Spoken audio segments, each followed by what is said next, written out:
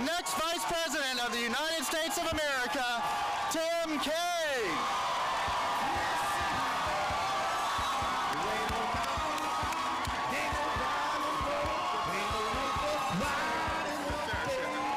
Hey guys, how about your mayor?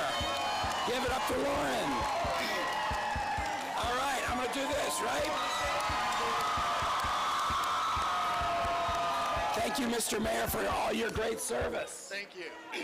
Now backstage, I gotta admit, they had to teach me the chomp because I was doing it wrong because I'm left-handed.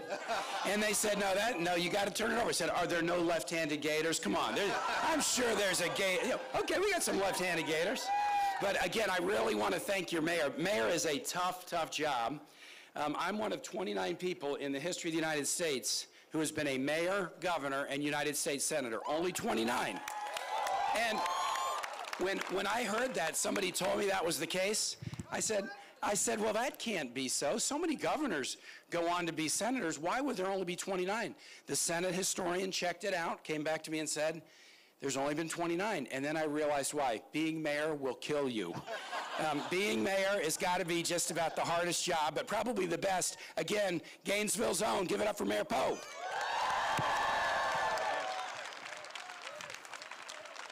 It is so great to be here, man. I've always wanted to come to this campus. I have always wanted to come to this campus, so here I am. I've really always wanted to come to the world's largest outdoor cocktail party, which I understand, is that next weekend? All right. Well, it is great to be here as we are 16 days and counting toward a historic election. I'm here with some other great friends, Cheryl Eddy, who's the president of the local Democratic Women's Club. Give her a big round of applause. And then Rosalie Benjapadai, who's the second vice president of the Women's Club. So Rosie and Cheryl are out here somewhere. And then my dear friend who's spoken to you already, Senator Bill Nelson, who is just a great public servant. I have been in the Senate for about 4 years, and I came right in and I got assigned to be on the Armed Services Committee with your Senator Bill Nelson. I knew him by reputation. We've got some mutual friends in Virginia, but he and Grace have become very dear friends of Ann and mine, and I just think you are so lucky, Florida, but also the nation is really lucky to have Bill in service. So give Bill another big round of applause. I am really happy to be here. This is an early vote rally because what date is early vote starting right here in Gainesville? Tomorrow, absolutely. And we're going across the country to early voting states to make sure people understand how important this election is, but also how important it is to early vote. If you can get out a little bit early and then start to bank those votes, it makes it more convenient for people to have more options in terms of the time, but it also makes the organizing task so much easier if you know. Wow, good save. Give him a round of applause, good save. We are stronger together. We are stronger together. It makes it so much easier if you bank those votes early. So why don't you do this? Raise your hand if you are already volunteering to help. And give all the volunteers a big round of applause, right? I see students, I see AFT members and other members from labor. I see a lot of great volunteers. If you still have time and would like to volunteer, it gets really important right here as you're at the end and you're doing an early vote. So all you've got to do is text together to 47246. And if you do that, they will sweep you up and include you in this volunteer effort, because I'll tell you, the reason I'm here and the reason Bill Clinton is in South Florida today and the reason my wife was here last week and the reason the president has been here and Michelle Obama has been here and Hillary Clinton's here and is going to be back is because you guys are absolutely rock solid critical to this election. If you put electoral votes behind the Clinton-Kaine ticket, it's over, we're going to win, and you will have done it.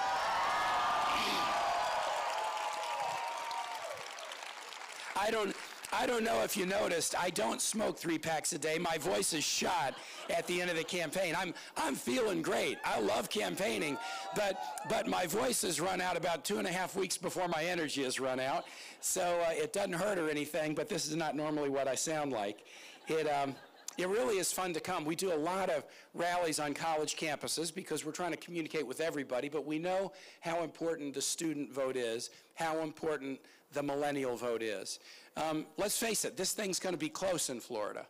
I think you guys should change your name from the Sunshine State to the super close election state. I sometimes feel in Florida, wait, are you guys just toying with us? It just seems like every presidential election, you start with 50 states, and that's how you start. And then, you know, some are really red and some really blue. Then you whittle it down to maybe 12 or 13 states that are battleground states. And then you whittle it down even further within the battleground states. Virginia's a battleground. My home state of Virginia, I see a Virginia Tech shirt over here somewhere. All right, go Hokies. Go Hokies. You whittle it down, you whittle it down, you whittle it down, and you even get to fewer states that are what I call the checkmate states. The checkmate state is a state that the other side, if they don't win it, they can't find the path to the White House. Florida is one of those states. Pennsylvania is one of those states. North Carolina, Ohio, there's probably 4 this cycle that are just absolute checkmate states. And the reason that that's important, and then I want to talk about a couple of issues, but just to put it this way, if you live in a checkmate state, you know, you don't have to wait up till Central Time or Mountain Time or Pacific Time to know who the President of the United States is. You can just do the work you need to do right here, and if you can produce that win for Hillary right here, you can pretty much take it to the bank that she's going to be president. So, now, that's exciting, but it ought to put a little bit of pressure on your shoulders, right? When you are key to it, that means you got to do your best work. We know the kind of work you can do, and we're excited to be here with you. I wanted to talk about a couple of things. I wanted to talk about the debate for a second, then about why Hillary and I are doing this, and then about kind of Donald Trump's vision on the other side, and the last thing, how we win. So let's start with the debate. Wasn't Hillary fantastic in those 3 debates? I mean, she was so fantastic in these 3 debates. You know, it was, yeah, you know, I did all right. I did all right. I had a good time. I had kind of a feisty debate, but that's, you know, nothing wrong with feisty. It's like around the kitchen table at my house. But Hillary was so good. There were so many great moments in those debates. One of my favorite moments was in her first debate at the end when Donald Trump got confronted with something negative he'd said about Hillary. I think it was, what did you mean when you said she doesn't look very presidential, does she, fellas? And he tried to say, well, I wasn't, oh, and Lester Holt said, was that about her gender? Was that about her looks? And he said, no, I was talking about her stamina. Well, then Hillary, she had a great answer. So there's a split screen. You can see them both in a split screen. And Hillary says, well, you go to 120 countries and you testify before Congress for 11 hours, then you can talk to me about stamina. And when she was doing that on the split screen, she was just stand up, ramrod straight. If the moderator had said, hey, let's extend this debate, let's do another 5 or 6 hours worth, she would have said, fine, let's go. But Donald, on the other hand, was kind of leaning sideways, kind of like he was looking for a lamppost to lean up against. He was the guy that had run out of gas, and that showed itself during the course of the debates. Another great moment was, not great, but shocking, in the last debate, was Donald Trump saying that he didn't know whether he would abide by the results of the election. I mean, there's a word for that. It's called sore loser. Sore loser. But it is also kind of not a laughing matter. I was a missionary in Honduras 35 years ago, 1980, 81. Tenemos hondureños aquí. Tenemos algunos hondureños. When I was there, si se puede, si se puede. When I was in Honduras, it was a military dictatorship, and nobody could vote for anything. And the people that I knew prayed for the day when there would be elections and the results would be respected and there would be a peaceful transfer of power. I had never lived in a society like that before. I took voting for granted. Of course, you're going to respect an election and have a transfer of power. That's what we do in this country, but it turns out it's not so common. It's kind of rare. In some countries in the world, people have never experienced it. They don't know what that's like. It's one of the central pillars of American democracy. So when Donald Trump decides to attack that, you know, what I thought when I heard him say it was this. Here's a guy who's run a divisive campaign from the very beginning. He ran in his first campaign speech, he said Mexican immigrants were rapists and criminals. He's attacked women. He's attacked Muslims. He's attacked LGBT Americans. He's attacked African Americans. He's ridiculed a disabled reporter. He attacked John McCain. John McCain said you can't be a hero because you were a POW. That you can only be a hero if they don't capture you. He went after a Virginia family, the Kaine family, who are a Gold Star family. They lost their son who was trying to save other people's lives in Iraq, and Donald Trump went after them. And it was like he got to the end of the campaign, and he had insulted every group that he could. What was left to insult? I know I will insult the central pillar of American democracy, that we know how to run elections and that we know how to have a peaceful transfer of power. A president who won't defend our democratic institutions and traditions, well, that person is not worthy.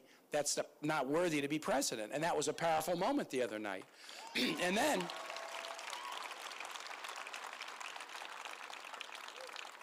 the other thing that was odd when you put it together, there's a lot of discussion about Russia. There is rock-solid evidence that the government of Russia is trying to destabilize the American election, to influence the outcome of the election. This is unprecedented in the history of our country that this is going on. And Donald Trump has received the same intelligence briefings I have. I get them as VP. He gets them as a presidential candidate. The candidates get them. And much of this has been made public, so I'm not revealing anything that I'll regret later. But Donald's gotten the same briefings I have about the Russian effort to influence the outcome of the election. But again and again, when that came up, he kept saying, we have no knowledge that it's Russia.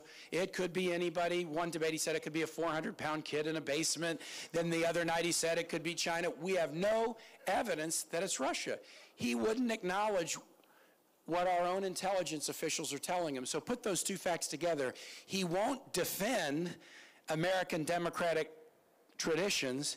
He won't condemn a foreign nation that's trying to influence and destabilize an American election. There's something very, very weird about that. Very weird. And then the last thing about the debate, and really since the debate, is the way Donald has been going around saying that the election will be rigged. And again, that's the sore loser thing. If you know you're losing and you think you're going to lose, then you've got to have an excuse, because Lord forbid, you could never take responsibility for it yourself. I mean, you know that the day after the election, if Donald Trump loses, he's not going to say, maybe I shouldn't have run the most divisive campaign in modern history. There's a lesson for next time. I don't think he's going to do any soul searching and reach any conclusions or take any responsibility, so it's got to be somebody else's fault. And that's the pattern that he has. Hillary dinged him on it the other night, because when The Apprentice one year was up for an Emmy and lost, he said the whole thing is rigged. Poor Donald Trump, the billionaire that the world has decided to rig it all against him. It's always got to be somebody else's fault. Well, the good news is this. People aren't buying it. Republican leaders, much less Democrats all over the country, are stepping forward and saying, hold on a second, we know how to run elections. Most states have Republican secretaries of the electoral board or secretaries of state that run elections. They're coming out and saying this election is going to be fair. But if you needed just one more reason to turn out and vote, in addition to the differences between the candidates, let's take all this claim about rigging and sore loser stuff, and let's turn out in record numbers and send the biggest, clearest message that we can about what this nation embraces and what this nation rejects. And you know, if we turn out in big numbers, we also have a great chance to elect a better Congress that's going to work with Hillary Clinton. And Patrick Murphy, I'll tell you, will be a great U.S. Senator, and turn out to help him and support him strongly. Let me tell you why Hillary and I are in this race. Sometimes those of us in politics, I think we make it about the policy positions. Policy is important. You know, the position on climate change, position on college affordability, position on student loan debt, position on LGBT equality. These are all very important. But I think it's also important to share why we do it. It's not just a laundry list of 10 or 15 things. Why do we do it? Let me tell you what Hillary said to me when she called me 3 months ago last night at 7:32 p.m. to ask me if I would be on her ticket. Not that it was a memorable phone call for me, not that it was an unusual event in my life. Hillary said this. She said, look, you've been a city councilman and a mayor and a lieutenant governor, governor and senator, and you were a missionary, and you were a civil rights lawyer. You've had a lot of life experiences. But here's what she said that really tells you about her. She said, I want our administration, if we're successful, to be measured not by a bill, not by a headline, not by a soundbite, but by whether a family can better afford to send their kid to college, or whether a schoolroom is a better learning environment for a teacher or a child, or whether a small business can hire a few more people, or a worker can get a few more skills, or a family can afford health care. I want it to be measured by the practical difference we can make in somebody's life. And she said, I think because you've done a lot of different things, as we're sitting around the table together, hashing out what we're going to do, you'll remind us how we ought to measure what we do. We ought to measure it by the practical effect that we have in people's lives. And that's what sort of I've done in my public service career, and that's what Hillary's done in a really, really remarkable way. Let me talk about a couple of the areas where we're going to focus and focus strong right out of the gate, and then do a little contrast with Donald Trump, and then finish with how we're going to win. First, we really are focused, and your mayor talked about this, about the way to grow the economy in a way that really works for everybody. We can't have an economy that's just working for people at the top. And even if the GDP is growing, if a whole lot of people don't see any of that growth as something that they can access, well, it's not working. It's got to be an economy that works for everybody. Let me give President Obama his props, but let me tell you what he would say if he were here. President Obama came in the worst recession since the 1930s, and with no help from the GOP in Congress, we have added 15 million private sector jobs. We've cut the unemployment rate in half. People's 401k retirement policies are worth something again. And between 2014 and 2015, we had the biggest jump ever of people moving from poverty up into the middle class, the biggest jump in any single year ever. So President Obama hasn't got enough credit for that, but if he were here, what he would say is, but we clearly have got a long way to go. We clearly haven't done enough, because there are a lot of people, and I bet everybody here knows them. Maybe family or friends or relatives are in your community. There's a lot of people who they don't yet see the ladder of success that they can climb. There may be an unemployment rate coming down, and wages may be going up, and yet, maybe because of the zip code you live in, maybe because of the family you were born into, maybe because of the industry you were trained up in, you don't see the ladder that you can climb. And if you don't see that, or even worse, if you don't see the ladder for your own children to climb to success, that's a bitter thing. And that explains a lot of the economic anxiety out there. Well, Hillary and I have a pretty simple plan. We want to make major investments in jobs. Your mayor talked about it: infrastructure, clean energy, manufacturing. We're going to do that right out of the gate, working with a bipartisan Congress. We want to do all kinds of things in the education space. I'm going to talk about college in a minute, but pre-K education, celebrating great teachers, career and technical education, so that our workforce will have the best skills they can have. We want to have policies that are about wages. Raise the minimum wage so that if you can't work minimum wage and be below the poverty level, there's something wrong with that. There's something wrong with it. If you say in this country, and we do, that hard work is important, that's the key, work hard, but you have policies where if you do work at a minimum wage job, and 65% of people who do are women, and you work full-time and you have one dependent, you will be below the poverty level.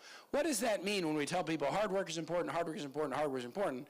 We have a policy where you do work hard and you're under the poverty level. It means that the words that we say, we don't really mean them. If work is important and if we value it, we ought to have policies that make sure that work is dignified and you can earn a living wage to support a family if you're working full-time. So whether it's raising the minimum wage, raising the minimum wage or equal pay for women, for gosh sake. It's 2016, right? We got to do that. And then the fourth thing we want to do is really focus on small businesses and startups.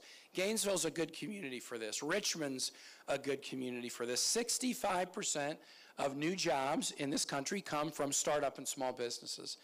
And so if we have to have policies that are really focused on jobs, let's make it easier to start a small business, to get the capital to grow a small business, to hire employees into a small business, to buy health insurance for your employees if you're running a small business. And this is what Hillary and I are going to do. And the difference is pretty astounding. The independent analysts have looked at the Clinton plan and the Trump plan, and they've said, if you put the Clinton plan in place, by the end of the first 4 years, we will have grown 10.5 million jobs.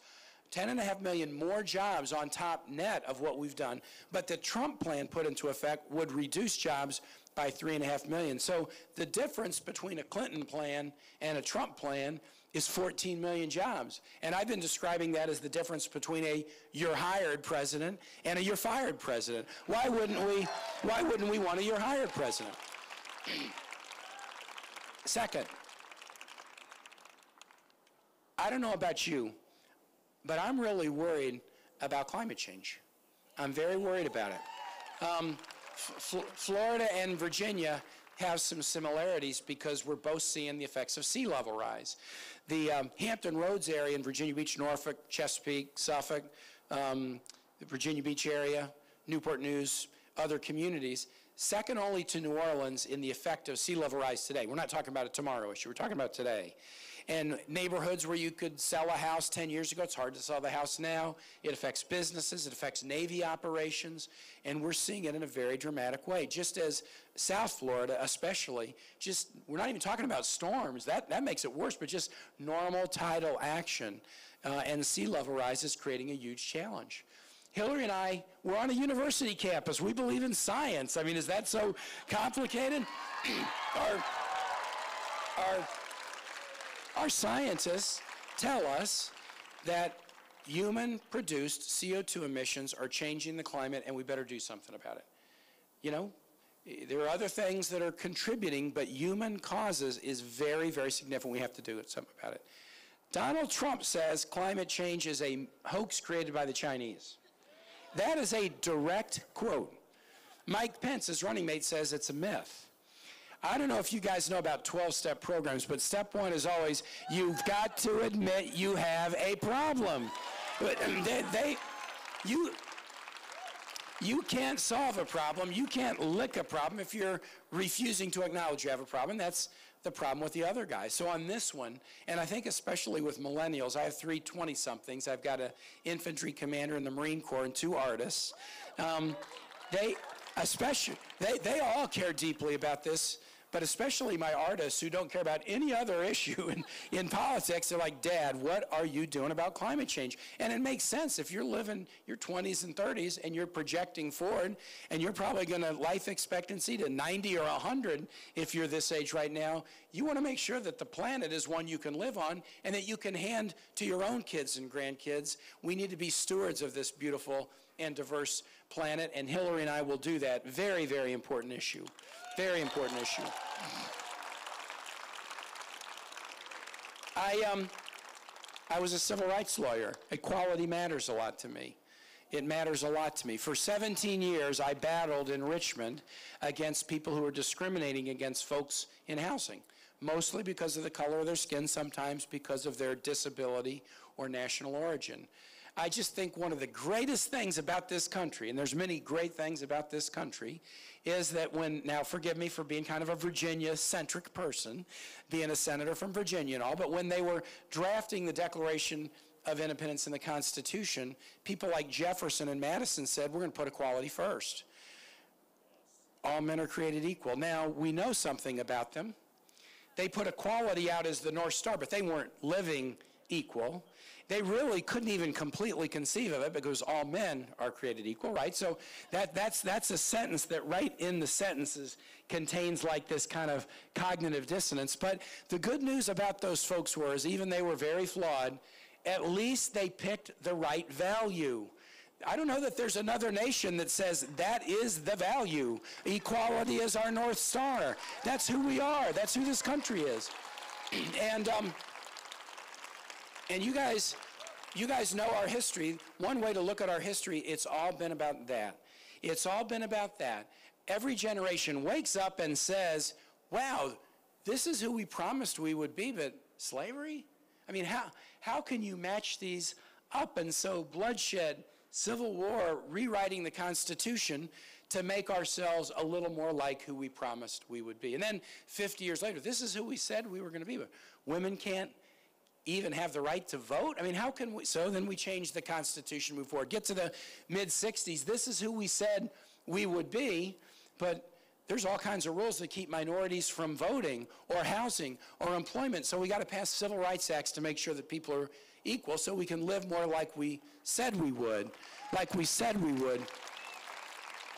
Your generation, it's been your generation that helped the nation wake up and say, hey, this is who we said we would be, but LGBT folks are not being treated equally. We got to have marriage equality, and we got to treat everybody. I mean, it's just equal. You know, the word is equal, and we got to live equal. And now there's new challenges. Criminal justice reform, so important in our cities, because why do we over-incarcerate compared to other nations, and why are the stats of our incarceration so skewed against minorities? There's an equality issue that we have to tackle. We got to make sure that we keep moving forward on LGBT equality. Donald Trump and Mike Pence, they want to put Supreme Court justices in who will go backwards. In Honduras, we used to say, adelante no atrás. I want to go forward. I do not want to go back. We're not going back on equality issues for LGBT Americans. Basic rights for women, right? I mean, shouldn't women get equal pay for equal work? We said it was about equality.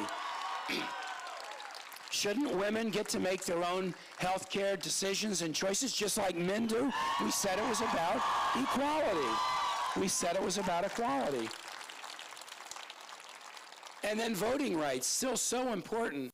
The nation's history was, you know, okay, you could vote if you're a white male and own property, then a white male, even non-property owner. And then we said you couldn't restrict African Americans from voting in the 15th Amendment just because of the color of their skin, although we put up all kinds of other barriers. Then we let women vote. Then we let 18-year-olds vote. We switched the voting age from 21 to 18 under the Nixon administration. We've been expanding the opportunity for people to vote. But in recent years, really, it's kind of been in the age of Obama for some reason. In states all around this country, there have been these efforts to now kind of narrow it down. You got to have more IDs. We're going to reduce the number of days you can early vote. No, we believe deeply, Hillary and I, that a society that participates at the max is truly what a democracy is. We want to make voter registration automatic on your 18th birthday. And expand early vote and make it more convenient. So, on equality issues, this is something that we're battling for and that you support. I said I'd talk about college, and the mayor talked about it a little bit too. The cost of college is putting it out of the reach of so many people. I went to college just at the right time. I went to the University of Missouri, a fellow member of the amazing SEC. Now, and I went just at the right time. What was happening with college is the cost of college was going up just about the same as wages were going up till about 1985. I got out of law school in 1983. I finished just in time. Then about 85, it just started to go like this. Wages were going up like this, but the cost of college was going up like that. And so many families find it really hard to afford college, and now student loan debt is bigger than credit card debt in this country. Hillary and I have a pretty simple point of view. You should not have to mortgage your future to have a future. You shouldn't have to mortgage your future to have a future. And so we want to do three things. First, we want to make a commitment to debt-free college. Not free for everybody, but debt-free. Other societies do that, and they have less resources than we do. They make it a priority because they know that the education will advance people and advance the economy too. So that's goal one, debt-free college. Goal two If your family makes less than $125,000 a year, we want to make it tuition-free at an in-state level. Still have to pay room and board, but tuition-free, that would be very, very important. And then the third thing, that's not going to help those of us who are already out and dealing with debt. And the debt is sky high. So what are we going to do about debt? We need to make it easier to refinance your debt and bring the monthly payment down to something that you can afford without it getting in the way of everything else that you have to do in your life. Here's something weird about our society. It is easier to refinance a debt on a yacht, on a private jet, on a vacation home than it is to refinance student loan debt. Makes absolutely no sense. And so we need to make it easier to refinance, and we will. One last issue before I maybe want to focus. Well, I've been doing a comparison with Donald Trump along the way, and while I'm on that subject, on college, you know, the only thing Donald is known for when it comes to college is Trump U. Trump U. Now, think about what that means. You know, there's these fraud suits going on against this college that he started, but Hillary Clinton and me, I was a mayor and governor. Education's the biggest part of my budget in both my city and my state. I work on education issues in the Senate. Hillary and me, we look at education as this is the way for an individual to have a great opportunity, but it's also a way for the entire society and the entire economy to do better. So good for the individual, good for society. That's why you invest in education. Donald looked at education and he saw something very different. And what he saw was, wow, this is an opportunity for me to make a whole lot of money. By putting together this non-accredited Trump U, by having a whole lot of slick marketing material, by hiring teachers and instructing them, here's how you get more money out of the students. Tell them to max out their credit cards. Oh, well, go to veterans. They get GI Bill benefits. You can get a lot of veterans in the net and in the snare and then get those monies. Go to veterans' widows. They get GI Bill benefits. You can get them and get the money and get them in your snare. And tens of thousands of people across this country who hoped that they could get something that would help them have a better life, put their money and their trust in Donald Trump and found out that they were ripped off. And that's why these fraud suits are going on anywhere. I mean, education is so important. I think it's important that we have a president who understands that education is about lifting and leveling individuals in society and not somebody who looks at education as just a big money-making opportunity or even a scam. That is a clear difference between Hillary Clinton and Donald Trump.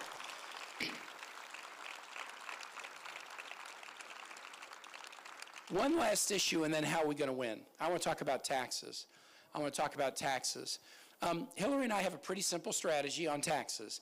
We will guarantee if you're making less than $250,000 a year, no tax rate increases, and there will be targeted tax relief for things like child care and other important things that will bring down taxes for millions of Americans, and we will target tax relief to these small and startup businesses that I talked about earlier. So it'll be easier to start and grow and add employees. That's our tax plan. Donald Trump has a different tax plan. Hillary says he's very sincere about this. He really believes this will work. You give trillions of dollars of tax cuts to those at the very top. And in the first debate, Hillary challenged him on that. That's just like a big giveaway. That won't work. And Donald, the way he answered it, he even kind of made a really cool hand gesture. I call it kind of an abracadabra hand gesture. He said, no, you're wrong, because if you give tax cuts at the top, then all of a sudden they'll create all kinds of jobs for everybody else. You know, it's just not true. We tried that in the early 2000s, and it tanked the economy. It put us into the worst recession since the 1930s. It exploded the debt and deficit and continues to do so. So why would you put something in place that's already been proven to be a failure that will explode the deficit? Well, the answer that I think is pretty obvious is that tax plan may not work for the country, but it's a tax plan that is kind of designed to work for people just like Donald Trump. If he would ever release his tax returns, you could lay his own tax return against his tax plan and see, wow, I now can see the logic of this plan that you've put on the table. It makes perfect sense if you look at your tax return and the tax plan, but that's why he won't do it. And you saw Hillary challenge him on stage in the first debate. Hey, you're not producing your tax return. This was really interesting, really interesting. She said, you're not doing it because you're hiding something. Maybe you're hiding that you're not that wealthy. Donald didn't say anything. Maybe you're hiding that your tax plan really benefits you. Didn't say anything. Maybe you're hiding that you're not that charitable. He didn't say anything. But then she hit a nerve. Maybe you're hiding that you're not paying any taxes. And Donald Trump could not keep his mouth zipped, and instead he just leaned into the mic and said, yeah, that shows I'm smart. That shows I'm smart. I'm not paying any taxes. Now, I'll tell you what I think about that.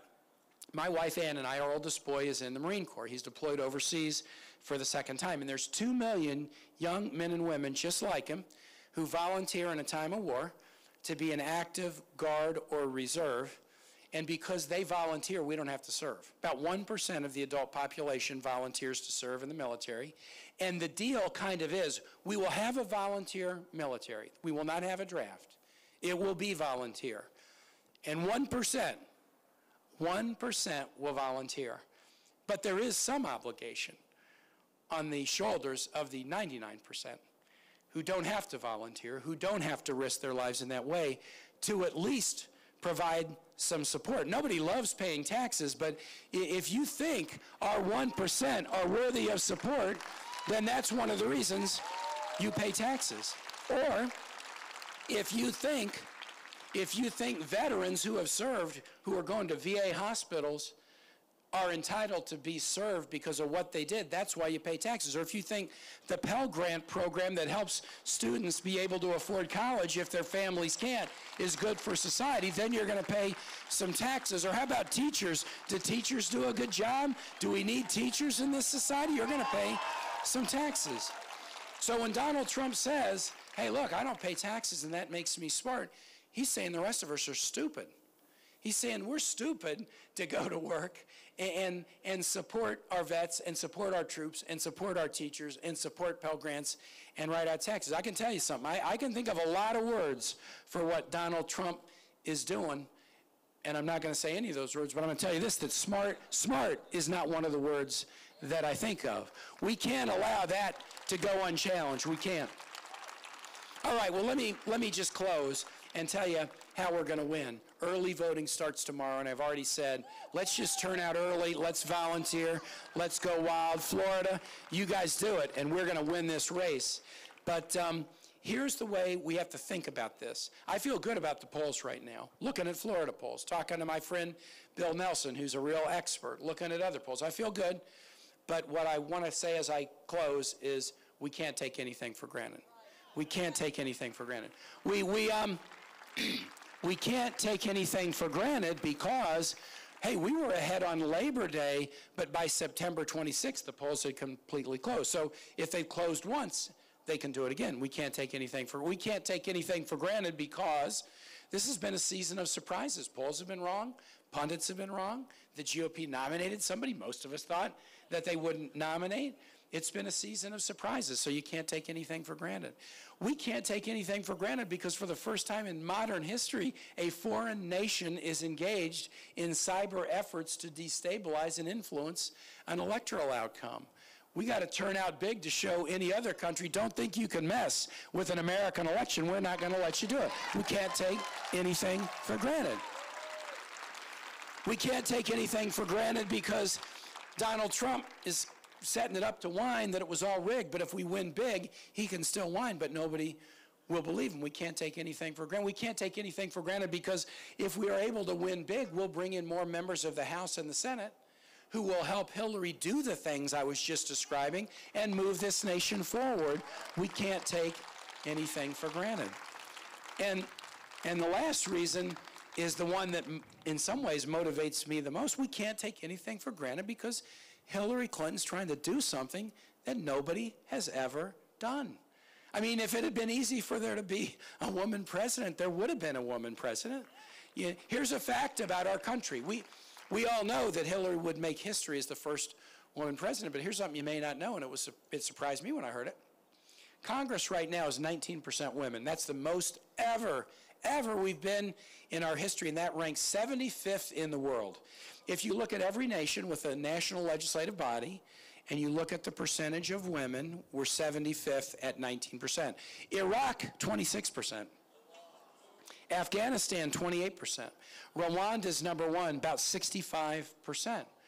We are so good at so many things in this country, and we're entitled to pat ourselves on the back on the things we're good at. But part of being a great nation is also looking in the mirror and saying, but hey, here's some things that we're not good at. We are not good, and we've never been good at electing women to federal office in this country. We've never been good. And so that tells us you can't take anything for granted. I'll tell you something good about me and bad about me. I am 8-0 in elections, and I'm going to be 9-0 on November 8th. I don't lose. I don't lose. I do not lose. You can beat me at Scrabble. You can beat me at Trivial Pursuit. You can beat me at a trivia contest. You're not going to beat me in an election. And Hillary, added me to the ticket. She said partly because, this guy's kind of a rabbit's foot in a way. He can help us win. Now, that was the good news. The bad news is I barely win my elections. I mean, I give my friends such heartburn and anxiety come elections. And the reason I barely win is because Virginia's a tough place. We're not the bluest state in the bunch. In fact, we were really, really red, and we've gotten a little bluer more recently. But the thing that I do to win elections in a tough state, when I feel like there's a headwind coming at me, is I do this thing in my head, and I want to encourage you to do that for the next 16 days. I'm the underdog until they call me the winner. I am the underdog until they call me the winner.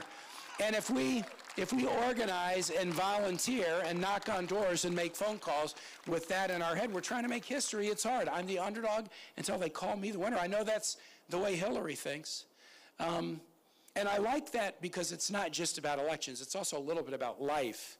I don't know all of you, but if you're here for Hillary, if you're here for this race, if you're kind of lean a little bit on the Democratic side, you're underdog people. I do know that about you.